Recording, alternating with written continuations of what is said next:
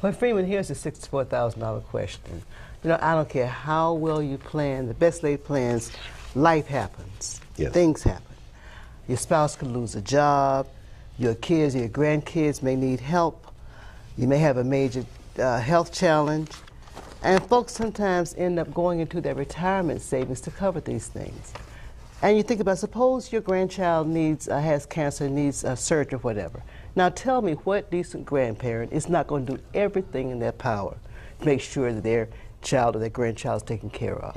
So with that in mind, what advice do you give them, people on how to handle things and on these real life situations? That has occurred in our career over the past 30-some years, where that did occur, where monies were available in their qualified plans or pre-tax dollars, and they had to take a distribution. Well, or the strategy I would use would be to take monies from the cash value in their insurance policy. All right, you can borrow those monies, and the distribution is tax-free. Okay.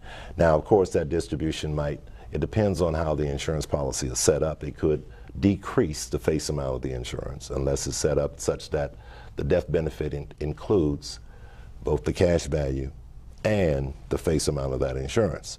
But one way is to take a distribution from your life insurance policy, get a loan on it, and help save the life of your loved one.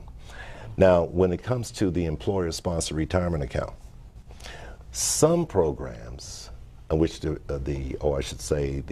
employer-sponsored retirement account set up by the employer will allow for you to take a loan up to $50,000. Oh. Okay. Now, again, the loan is not taxed as ordinary income. It is a loan. As a matter of fact, it wouldn't even be reported to IRS. That's right.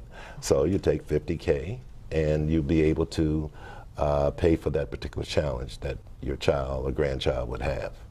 Now, here's the kicker. Suppose you separate from service and you have that $50,000 loan.